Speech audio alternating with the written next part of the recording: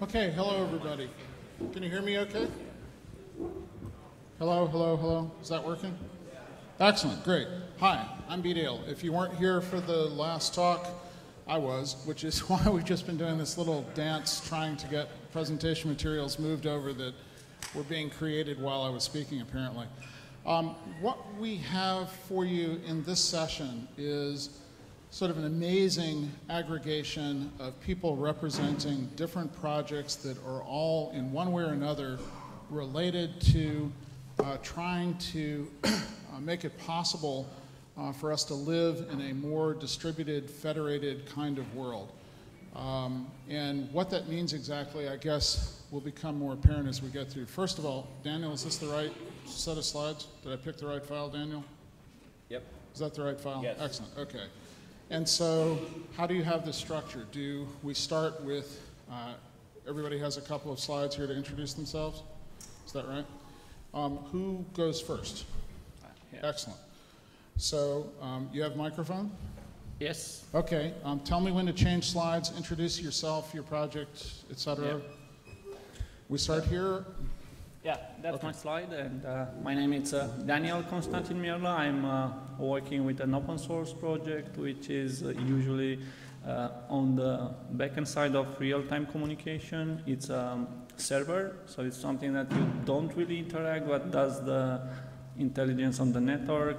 If you want to compare with some other real-time communication networks, could be referred as a supernode in the communication schema. It's open source and is not the only choice there, so the idea of what we want to start here is that you should look at option that could give you a convenient and maybe more privacy way of interacting with your friends. So I just put the bigger picture to put it on the stage. You understand that you need to put a couple of components together, server side, client side, to get all working, and this is just the typical use case of voice over IP. A bit more, next slide, just to have some highlights about the Kamailio project itself, where its role. It's a SIP server, which is an open specification from the ITF. There are many other implementation. One of the issues that we got into lately is that this protocol is associated with telephony, but it can do more than that. So you can use it for instant messaging and presence.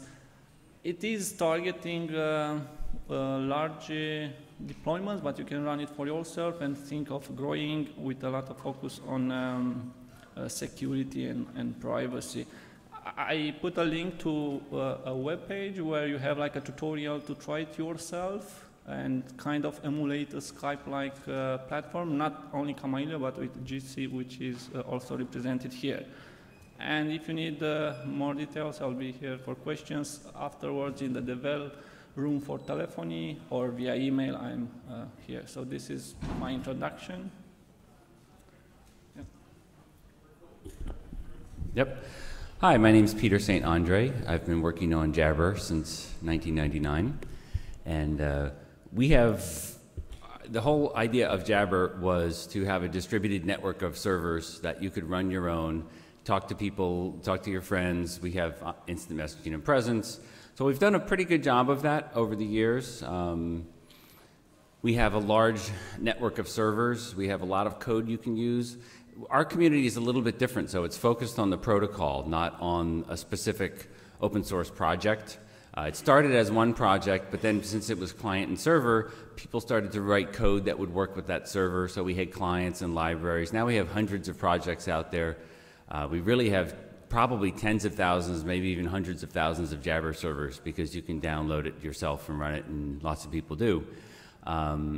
We've had quite a bit of success with that. It was standardized as the IETF, so sometimes people call it XMPP because that's, we like to have four-letter acronyms for internet protocols.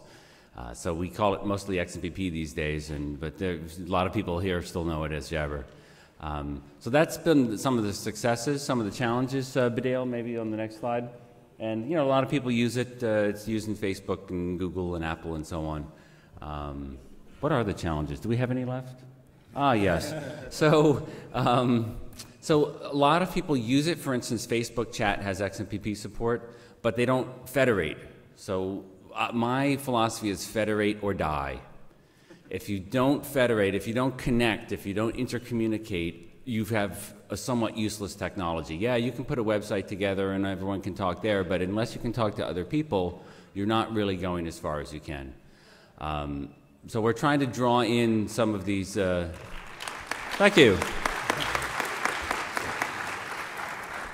One of the challenges, and I think Evan's going to talk about this as well, one of the challenges with these sorts of technologies is you can have large nodes on the network and not enough sort of intermediate nodes and smaller nodes. So one of the reasons we're here today is to encourage more people to use these sorts of technologies, run it at your church or your club or your company and your open source project.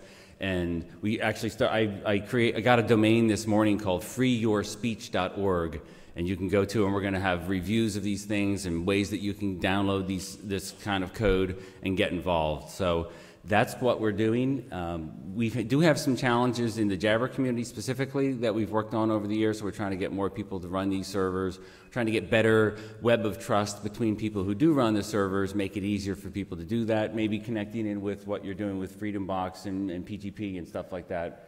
And we're trying to integrate more with different applications. So whether that's voice over IP, this kind of stuff that Daniel and Emil are talking about, or open social networking, microblogging, we need to work together with FreedomBox as well, I think, and get more interaction going with these communities and the code bases. So that's why we're here. That's what we're here to talk about. And hopefully we'll have a good discussion here and then take it to the dev room after for more detailed stuff. After you, Simon. Hi, my name is Simon Tennant, and I run the Buddy Clouds project. That's a distributed open source network. Some of you have probably heard of the Diaspora project. It's not dissimilar to that. The idea is very similar to email, where you can run your own email server, or you can find another email server and use an account on that. The difference is that we use XMPP for the federation layer, and this means that anybody can spin up their own server very easily, keep data on their own social network, and choose how you want to share this data outside. So for users and companies, this means that they're protecting their content. We've tried to really focus on building a very nice interface to this thing that we call channels. So you can see, if you can flip to the next slide, if you can see on the left-hand side, you have all the channels you follow. These can be on either your own server or on a remote server. So it's very easy to quickly follow, perhaps you have a hackerspace that you follow, and that's on a remote server, or you have your own family channel on your own server. And any data you share in this, whether it's a small photo, a status update, or a 10 gigabyte movie file, is automatically shared with just the people in that channel, unless you create an open channel for the whole world to share. BuddyCloud's on about 62 domains now, and it's growing very nicely, and we have a great development team behind it. Cool. Can you just go ahead and skip the logo slide? Nobody needs to see the logo. My name's Evan.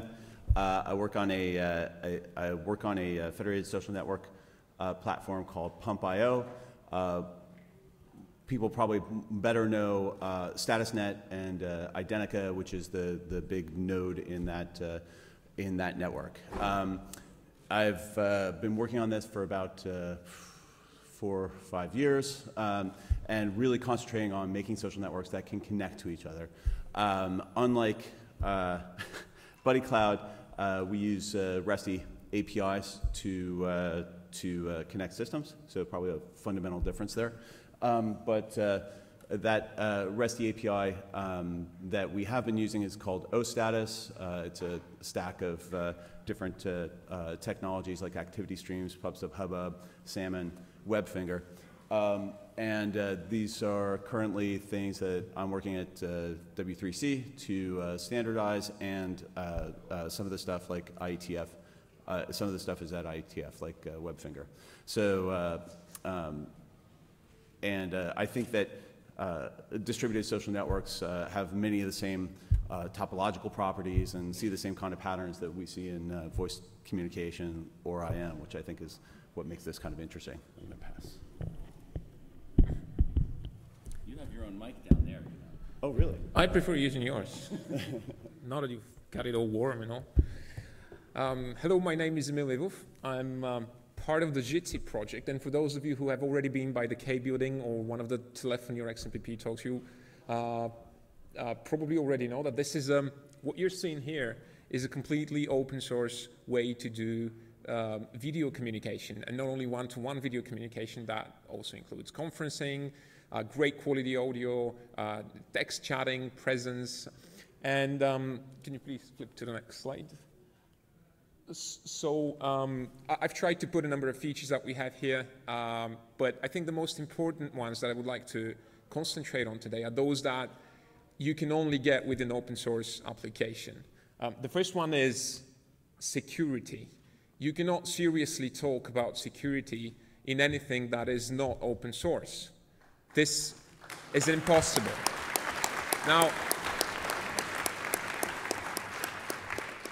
for many years, the Skype people have been claiming Skype is a secure protocol, Skype is a secure application, no one can hear what you're talking. And in some stages of their life, that might have actually been true, but no one has been ever able to check. They are the only ones that have control over the application, and now there are serious doubts out there that this is certainly not the case anymore.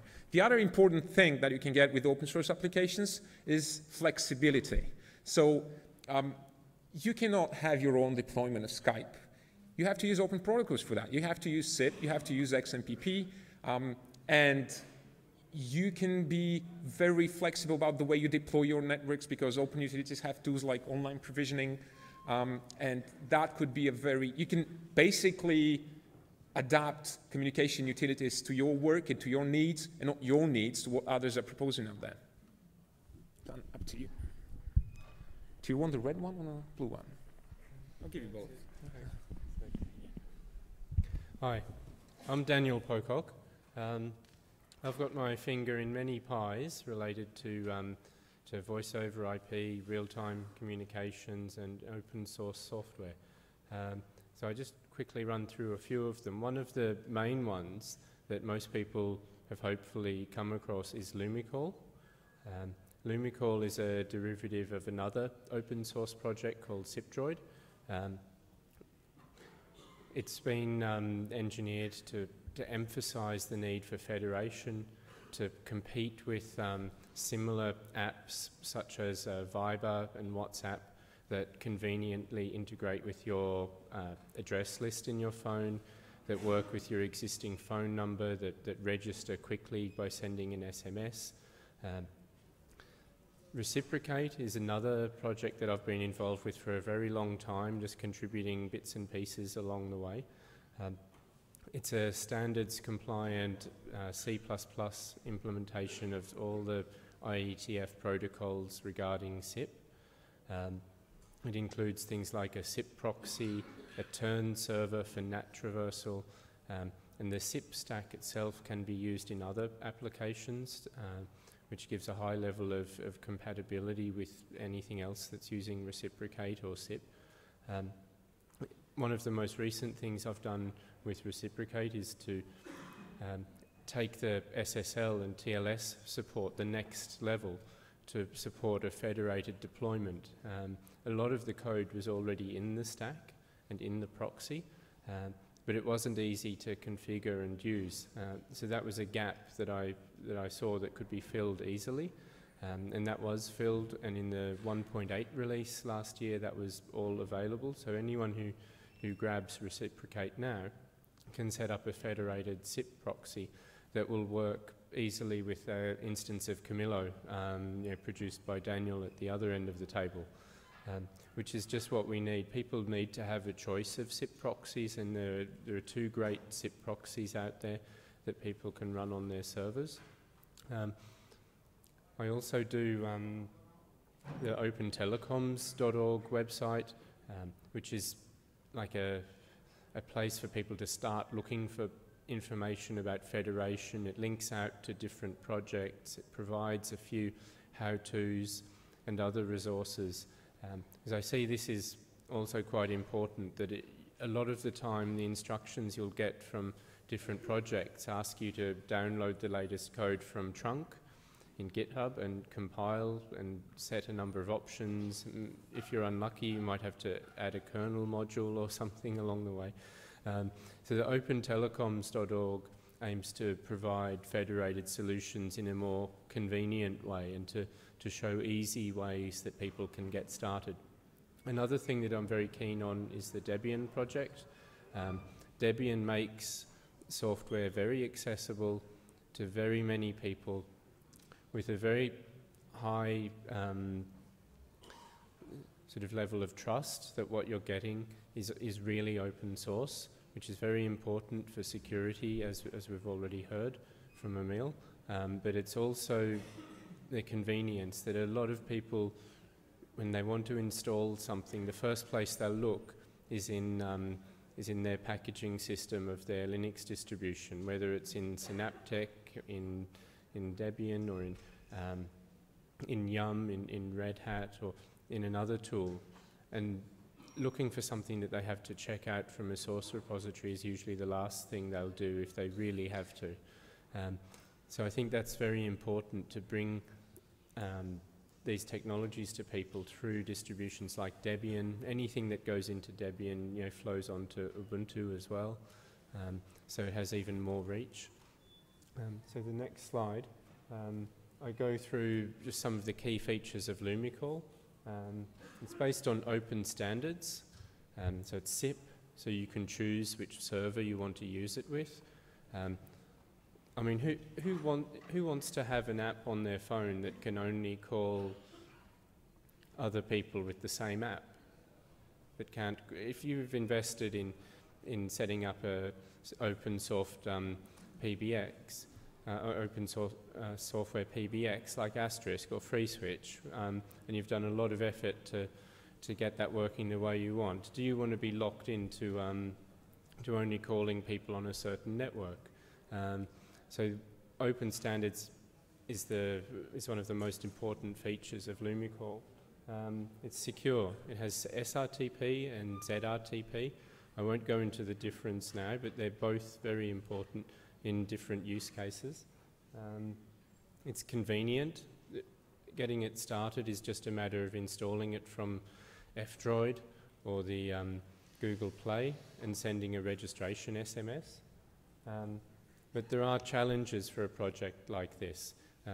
Every day there's some new phone running Android, and every one of them is slightly different. And this is one of the big challenges for a complex project like a soft phone, because it integrates with the hardware and with many features of the phone, that every little change can have a knock-on effect on the application. So that's one of the challenges with this project. So over to you, Dale. Yeah, is this on? Do you have to put? There we go. And for those of you who weren't around in the last hour, I'm BDL Garby, probably best known for the work I've done over the years in the Debian context, but now very much involved with Eben Moglen and many others on working on this thing called FreedomBox, which is an attempt to build a platform for distributed federated social networking solutions to be deployed. I have the great pleasure of interacting with all of these guys at different times on various aspects of the projects they're working on, and we're thinking very hard about the best way to integrate some or all of their cool work into releases of FreedomBox beyond the 1.0 release objectives that we described in the last hour. I'm not going to say a whole lot more about that. When we were thinking about this session yesterday, we sort of brainstormed a set of questions to kick off some conversation between these guys, because now that you've heard a little bit about who they are and the projects that they represent, we think that the interesting thing to try and do with the rest of the time in this room today is to have a little sort of interplay conversation about various hot topics that are relevant across each of these, or multiple of these projects. And then, as you may or may not be aware, and as we mentioned at the beginning, there's a dev room set up for 90 minutes or so after this session. Where's that going to be located, Daniel? The H1309. H1309. It's a lower level. Yeah, so lower level, not terribly far from here. What we're going to try and do here in this main track talk is mostly have these guys talk to each other and poke each other about various things that are hot topics. And then rather than trying to take a lot of questions here in the big room, those of you that want to have further discussion about this can follow us over to the dev room, and we'll spend the next bit of time being far more interactive about it all. In the questions that we sort of pulled together, there's sort of a common theme here. I think Peter said that it's about federate or die, and Daniel talked about it's important to be federated across the various applications that do voice calling from phones and so forth. Evan, you actually put this in sort of an interesting context by talking about Metcalfe's law and this notion that Metcalfe's law presents both a substantial challenge and maybe an opportunity for those of us who care a lot about federated distributed social networks. Do you want to explain a little bit what your thinking was there, and then Sure. maybe poke a couple of your counterparts about what they think about that? Yeah, so Metcalfe's law is it's a rule in telecommunications that the value of a network goes up with the square of the number of nodes on the network. So the value of the network to each node goes up with the square of the number of nodes on the network. That means that if I've got a telephone and you've got a telephone, we only have a little bit of value each. There's only one person I can call. But if we all get telephones, then I have more people to call, and there's lots more conversations that can happen, and so on, and so on, and so on. Goes up by a square. So that means that when we have small networks, like an Identica compared to a Twitter or a Jabber.org in 1999 compared to an AIM at the same time, it's really hard to show value to end users. But as we grow that network, we can get explosive growth. So it's something that we all face in early times in distributed systems of really trying to push those small networks to grow faster. But once they start growing, they really start accelerating. Hey, do you actually know numbers about Jabber adoption? Say, do you know if there's that kind of curve on, like, as probably the most successful of the networks here? I'll give this back to you. You stole our mic. You stole our mic. Yeah. So we've been so busy building this stuff that we never really tracked it over time. I guess our strategy was to, first of all, get some code out there that people could use, and then encourage people to use it. So a lot of the folks who wanted to use it, kind of like Simon was saying, were maybe companies, open source projects, small groups of people, right? And we, of course, had some bigger nodes on the network, like Jabber.org has 1 million users. But we've got tens of thousands. Universities, a lot were people who were using it. Some ISPs. It's kind of a very slow sell that you have to be very persistent, I think, over time. And we've been around. The Jabber community's been around for, 14 years now. And so it's slowly nowadays. People say if they're going to add IM to something, they say, well, why don't you just using that Jabber stuff? XMPP works fine, and that's what people do. We don't see a lot of large people building large IM services using some other technology at this point. Yeah. So I think that persistence aspect of just not going away and keep plugging at it, and like Simon's saying, you can you've got some good arguments to a lot of people about why they want to be using this stuff. I'm not saying why they ought to or you really should do this, as a moral thing. It's more, hey, you've got opportunities to now have private information. You don't have to share things with others if you don't want to. You can federate if you want, or selectively, that kind of thing.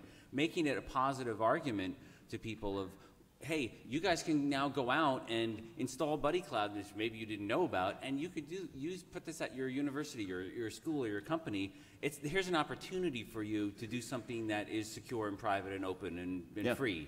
Yeah. So that's kind of the argument we've always made. Yeah, I mean, I think that there are some arguments that you can make, like really quick argument you can make for Vox is free phone calls. Done. People love free phone calls, right?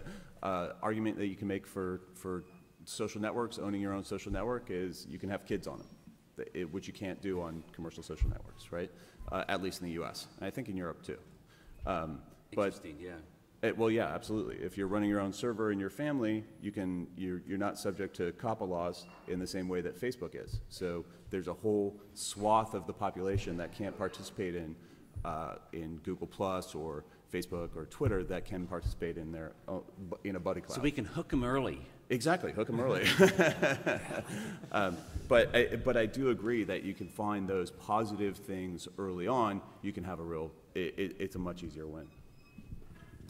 So Daniel, we've been hearing for like more than a decade about voice over IP, and more recently we hear about SIP and all these sorts of things. Why is it that it seems like all of the telephony activities that are happening are so isolated, little bits here, little bits there? What's it going to take to actually sort of turn the world of SIP and voice over IP and so forth into something much better federated and useful? I think the reason for that is how this, let's say, field developed over the time, because it was evolving like from telephony, and people are thinking on telephony when trying to actually use voice over IP, and they were not thinking like federating with each other, but connecting or plugging to the old telephony system. So they need to change a bit the mentality, like I don't really need to go to my telecom to reach all the other people, because if each of us are deploying for, I don't know, your team at the sport club or whatsoever, a small, I don't know, chat system or whatsoever, you can interconnect directly. Another reason was, at least on IP telephony, how the user interface was built, because most of the devices were like the same shape as classic telephony, and you couldn't actually use the benefits of email like addresses and use DNS easily to call other networks. Fortunately, now we have application, we have the smartphones where you just put Lumicall, you put Jitsi, and you can type Daniel at kamailio.org or Peter at jabber.org, and that's all. So I think people should just start thinking of another way of sending a message, and that's just voice. So you interact with voice over IP. You don't think like telephony service. It's obsolete. So Daniel, maybe you or the other Daniel or Anil could maybe talk about how you see that changing with WebRTC coming online, because I think that might really bust things up in terms of how people interact and how easy it is to make these applications. Well, just one comment first to follow up on what Daniel said is, for a number of years I ran a wholesale voice over IP service in the UK, and the way that service started was emulating the existing telephone networks, using phone numbers, using tariffs and things for different countries. And it just became obvious to me that this was hugely complex and tedious and unnecessary. And I just stopped doing it. I got out of doing that sort of service because I could just see that the new technologies would not succeed by emulating old models, that they needed to make more of a flanking maneuver and come around and offer a complete alternative. And we've actually seen that with some of the proprietary models. The most successful ones, like Skype, for example, hasn't attached themselves in a big way to the existing phone network. They've built their own usernames for their network. They haven't attached themselves to phone numbers. That's like an extra thing on the edge of their network. So those SIP deployments that have put phone numbers and traditional concepts at the core of their network have sort of kept us back in the legacy dark ages of the phone companies. And that's kind of what they're hoping to continue for as long as they can get away with it. So that's why when you look at something like Lumicall, I've developed that as an app that looks for every possible way to route your call around the traditional infrastructure, because I see that as the way forward. And this is where WebRTC is going to come into play, because when someone goes to a website now, that's usually their first point of contact with a company that they want to deal with or with a community. And instead of having to type a number into their phone, they have this new opportunity, which I'll let Emil explain a little bit more about that. I suppose everyone who's been involved in VoIP is currently very excited about the opportunities that WebRTC is going to offer. In terms of federation, however, I suppose we still don't know a whole lot about how it's going to develop. So WebRTC is this wonderful tool that lets you build web pages with communication capabilities. So you can call from one browser to the other browser, and it's also easy to develop with a couple of lines of JavaScript, and there you go, you have your own VoIP application. However, there's a big risk that your own VoIP application would only work on your site. And if you want to call my VoIP application on my site, well, that won't just work. So we have all the protocols that allow you to do that, and there is a technical possibility to use them on top of WebRTC. You could use XMPP implementations in JavaScript. You could use SIP implementations in JavaScript. You could reuse all the federation capabilities that these technologies have. Whether or not that will happen, I think that pretty much depends on us and people that are here that develop those applications. And it depends on us remembering that this is important. Federate or die, right? So, Emil, you and Simon both talked quite a bit about sort of the importance of security in the protocol stacks that you're trying to build. Simon, maybe do you want to start, and then I'd love for both of you to talk just a little bit about what things you've done in BuddyCloud and in Jitsi to try and ensure that we don't have to sort of give up all of our privacy in this process of federating and you know, figuring out how to communicate with more and more people. Yeah, in terms of security, I would like to say we've done a lot of work on this, but the reality is that we've actually just stood on top of XMPP, and we leverage a lot of the fact that XMPP gives you this identity that's known across the entire network. It can ensure that server-to-server and client-to-server communication is secure. And so that means that we're able to just really jumpstart this. We don't have to spend a whole lot of time spinning things up. The privacy that matters to users is really just having the ability to share with a selected group of users. And so we've tried to do two things. One, make sure that it works. And then the second thing is make sure that it's very visible to the users who they're sharing stuff with. One problem we're not going to solve, and that's the problem of, you know, a user sharing stuff in a channel and one of those users leaking it outside of a channel. There's a social problem that we can't solve. But in terms of technical problems, this is solved by making stuff super visible to the end user. Emil, do you want to talk a little bit about security in the context of Jitsi and how that interplays with the whole federating process? Right. There are many ways to do security for phone calls today, for VoIP calls, for video calls. Some of them are more efficient, others are less. Some of them are limited to a single domain. If, for example, you would like to use certificates to make sure that you authenticate every single person who you're talking to, and that person is the one that they present themselves to be. Well, you can set that very easily within your own domain. If you want to federate it, then you have to. Then it could cost a lot using the certificate authorities.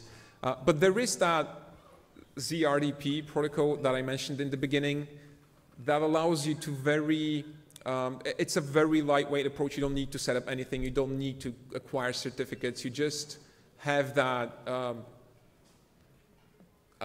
those couple of steps that you need to complete at the beginning of the first call with the person, and just compare 4 letters showing up on your screen, and make sure that you both see the same, the same 4 letters. So that simple procedure allows you to make sure that whoever you're talking to, whoever you believe to be talking to, is really the only one, the only person receiving your packets on the network. And that doesn't require you to pay for certificates. That doesn't, most importantly, that doesn't require you to trust anyone. That doesn't require you to trust anyone but yourself. And Jacob Appelbaum appeared in Democracy Now! From the Tor network, appeared on Democracy Now! A couple of months ago, and he said every time you're given something for free, you have to ask yourself why. And I also had a chat with Ingo today, and he mentioned that maybe you think you have nothing to hide today. Maybe you think that you don't care if someone reads your data, especially if that someone is the government. But do you really know for sure that 10 years from now, no one that you don't want is not going to be able to get access to your data? That came out a bit complicated.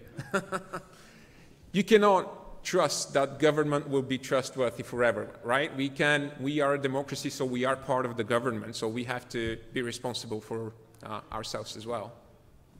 So, if you don't mind me.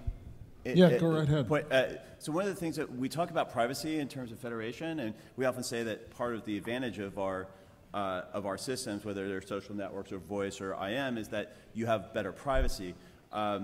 We tend to kind of mix up the two facts that, you know, when I'm using Jabber, I have privacy from Simon. He can't see what I'm doing, but I also have privacy from any kind of service provider, since I am the kind of service, I run the service on my own.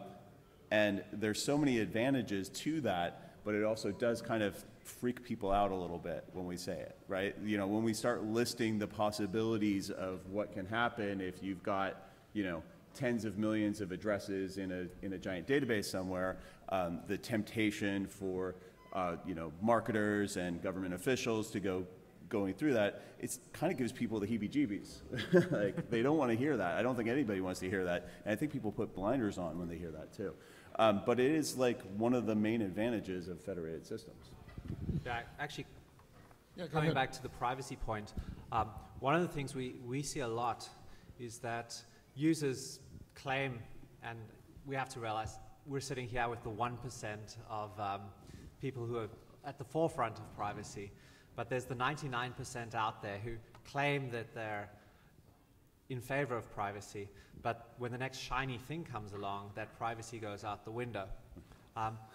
However, the very interesting thing is that the same companies that are trying to gather data are also ones that are most interested in preserving privacy. So right now we see a big backlash against some of the cloud social networking services like Yammer, and we see companies looking for internal tools that let them control their social networking behind their firewall, with the option to federate out to other services. So this drive is coming from companies as well as end users. Yeah, I think that's an excellent point, and it also sort of connects into something that we were talking about yesterday when we were preparing for this. And you know, in the previous session, one of the things that Eben Moglen talked about is that maybe 2013 is the year when we really want to be sort of taking the things we're doing in Freedom Box and that each of you are working on in your respective projects and really try and get these in front of more users and have them be more attractive. And Peter, I think you talked a little bit about the fact that, you know, maybe in 2013 it's the year where we should transition from those of us who are the interested early adopters and curious people poking around and seeing how things work to having this be the year where we each pick one thing to stand up and you know, make a service available to some group or community of users around us. When we do this, one of the things that I think we seem to fall into the habit of doing is describing the services that we are providing and the tools that we're building sort of in the context of saying, well, gee, Buddy Cloud is like Facebook except, or you know, Jitsy's like Skype except, and somehow the except part is always sort of the litany of the things we hate about the proprietary, the closed, the you know, the existing solution. How do we turn this around, and how do we make the way we talk about the things that we're producing be more positive and sort of more engaging, so that this can be the year where you know, we grow this base of users of the things we're doing far beyond the 1%. Do you want to start that, Peter? And maybe we can all talk about that a little bit. You know, I think it all comes down to the word free. Because free has this dual meaning. And people, and like Simon said, oh, some shiny stuff comes along and it's free, right? I don't have to pay for it. Well, as we know, if you're not paying for it, you are the product, right? And so people see this free stuff and they say, oh, wow, I don't have to do anything. And people want to communicate. There's nothing more natural for humans than to kibitz and talk on the phone and get on the voice and video and audio and all that kind of stuff, right? So you get sort of hooked into these things that you don't have to pay for, but then you turn out to be the product. But free has this other meaning. Free has this meaning of, like Evan's saying, of having flexibility, of maybe having your kids being able to participate, or have it be behind the firewall, so now you have this freedom to, you're more free to communicate with the people who are in your social group or in your family or in your company or in your open source project, because you can speak more freely because it's not going into the cloud somewhere. And I think you're right, Bidale, we need to have a more positive image and impression, and I think it is about that second meaning of freedom. So Evan, did you have some thoughts on this line as well?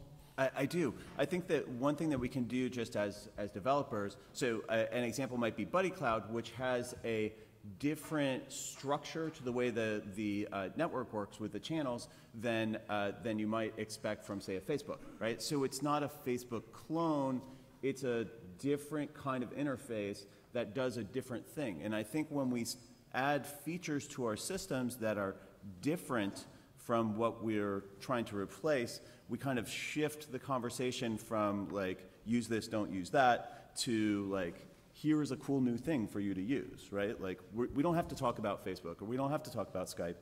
Enjoy our stuff, and that other stuff will fade away. Well, I wonder sometimes if we're adding features like security and additional privacy things, if saying, well, it's just like Facebook, except you get these other cool features, wouldn't be a better way to say it than it's just like Facebook, except it doesn't drag you down in the following ways. I don't know if that really makes sense or not. Emil, what are your thoughts in this particular way? Anything in particular you can think of that, you know, we could collectively do to try and make more people excited about trying out Jitsi in the next year? Well, indeed, it might appear difficult to say, to excite people about Jitsi with anything more simple than it is like Skype. But, and I completely agree with you guys that we have to concentrate on the but. Not that but, just... So I very much agree that we should really concentrate on the positive parts that our applications are offering. Peter, you already mentioned that freedom is extremely important. It's not just a matter of ideology. It's just freedom to do what you need to do. It's freedom to choose your own, in terms of telephony, for example, in terms of voice over IP. You get to do all those crazy things when you run your own platform. You get to have to forward calls from your mobile to your soft client, to your Jitsi client, to your mobile VoIP application. And all these are things that you cannot do with Skype. And it's not a negative feature. To put it frankly, Skype have technologically a product that is very nice. That's why so many people use it.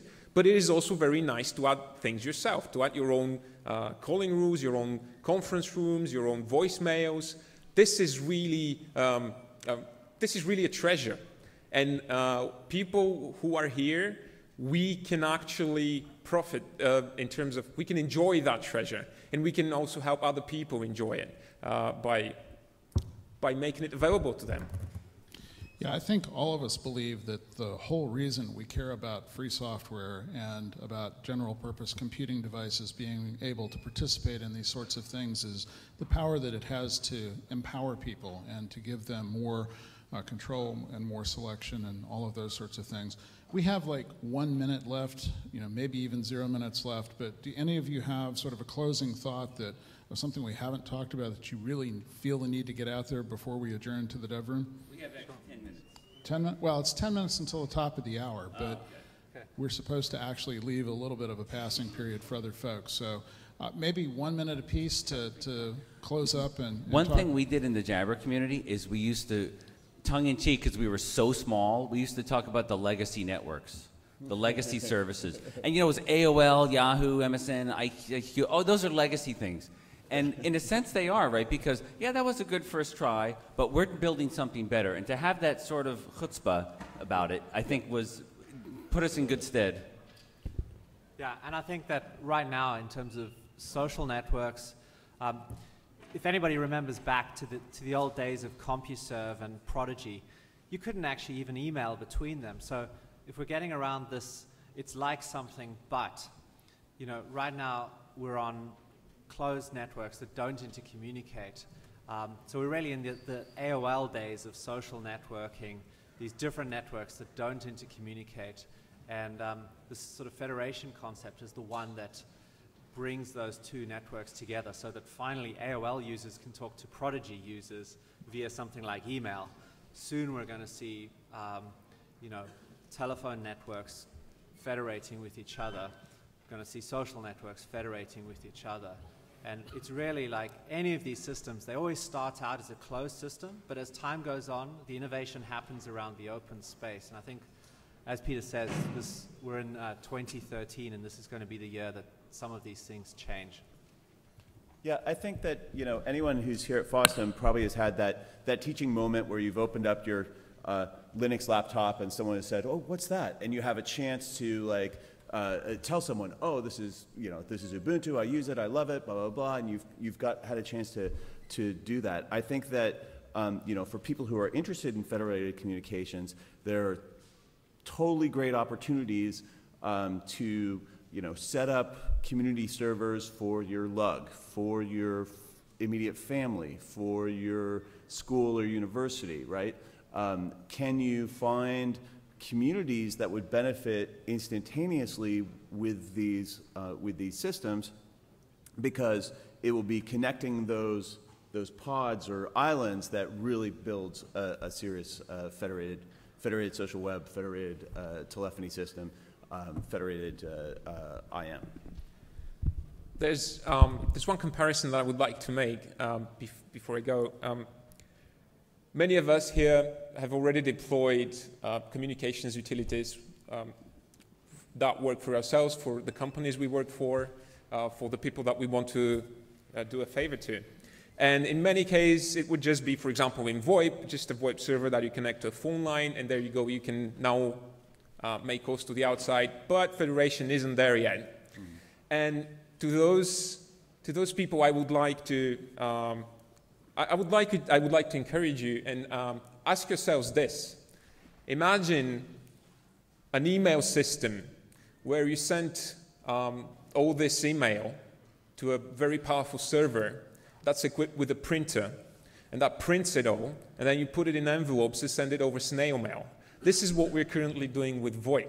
And there's this whole internet out there that we can use to connect to other people without necessarily going through public telephone switch networks. And we can enjoy that. And it's really fun. And it's, not to mention, inexpensive. So.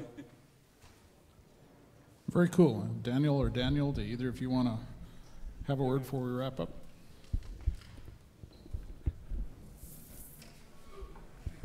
Come on now, you can share, collaborate.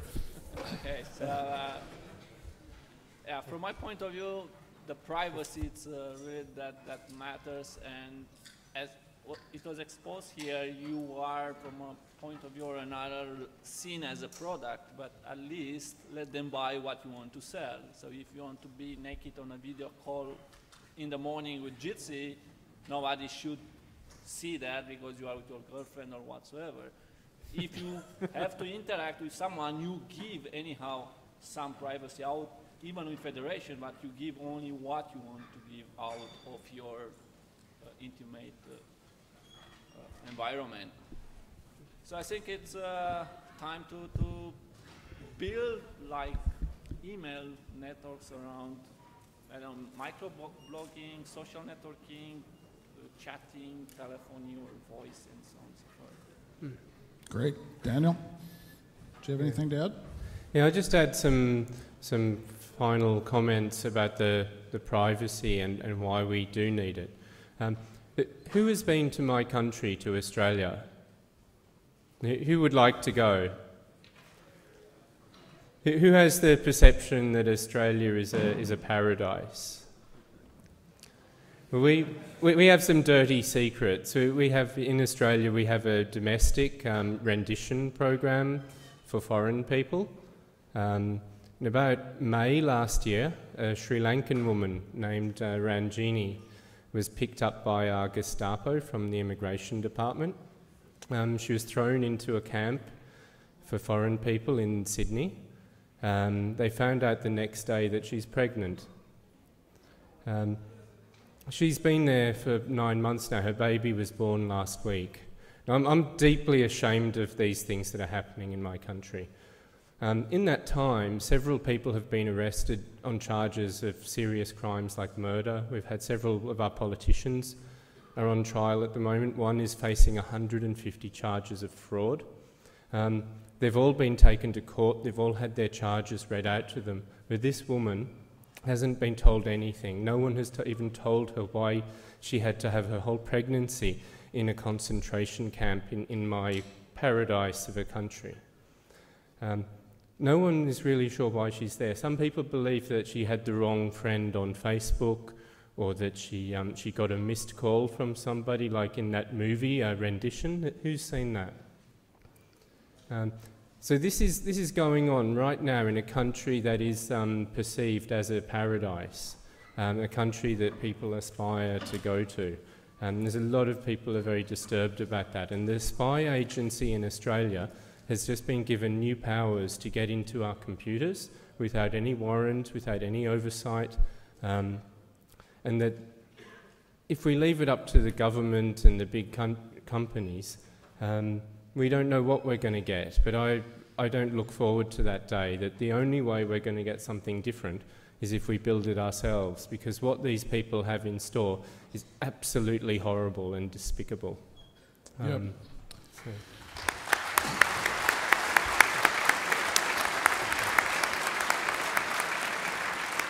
So I thank you all very much for your time and attention. I hope you've been making note of some of the things on the slide behind these excellent gentlemen during the talk.